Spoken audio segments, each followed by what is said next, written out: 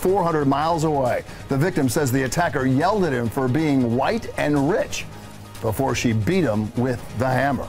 Good evening, everyone. At 6 o'clock, I'm Bill Ritter. And I'm Liz Cho. 26-year-old Angela Jones is now being held on assault charges. The victim is a man from Massachusetts who claims Ms. Jones yelled racial slurs and was upset he was driving a Porsche and was hauling a boat. The victim attacked at a gas station in Virginia on his way home, he said, from Florida. New Jersey reporter Tony Yates live in Newark with our lead story tonight. Tony.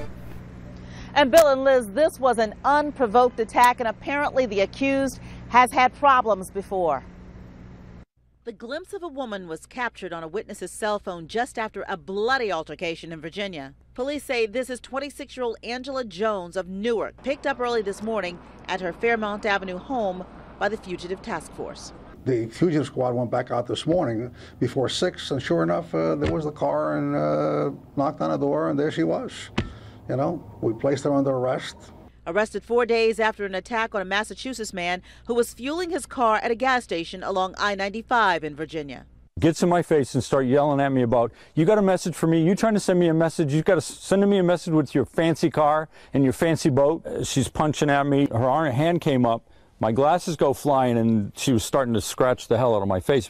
The hammer attack left him bloodied and bruised. The victim's wife says she was verbally attacked as well. She ran over to me and started to come towards me, and she looked at me and said, "I am so sick of you white." And police say Jones slammed holes into the couple's Porsche and boat with a hammer before she took off in her Jeep. This picture is what helped identify and capture her.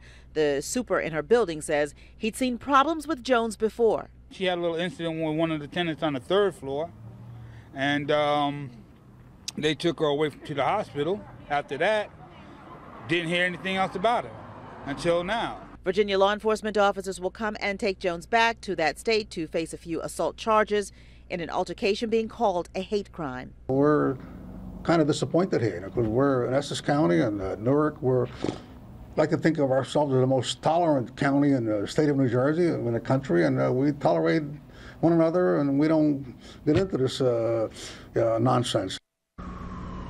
No word yet on when Jones will be headed back to Virginia. For now, we're live here in Newark. Tony Yates, Channel 7 Eyewitness News.